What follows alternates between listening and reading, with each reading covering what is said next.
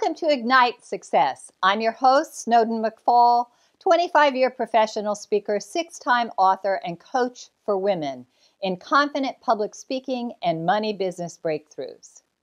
In today's Keep Your Fire Burning segment, I want to talk to you about women and the way that they speak.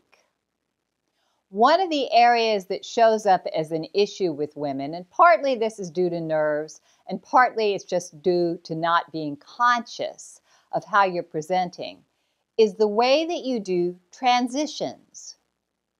Transitions are those points between major thoughts that you're trying to communicate. They're the spaces and ideally the gaps that give your audience the chance to breathe from point to point. All too often, you see women who are speaking, and usually they're speaking rapidly because they're nervous.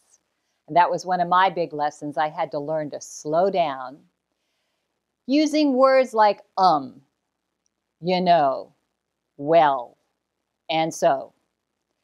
And those are not effective when they're used multiple times. Is never effective. The best way to handle transitions when you're going from point to point is very simple. It's called stop talking. Yeah, I know that sounds crazy, but you just stop talking. See, I just did it. You just stop talking, you pause, you give some silence so that the person and the audience on the other side of you, whether you're in person, in a meeting, virtual, online, can catch up to what you're saying, and they can breathe right along with you. You just close your mouth. It's one of the most effective ways that you can hold an audience's attention, and it also gives you a chance to collect your thoughts.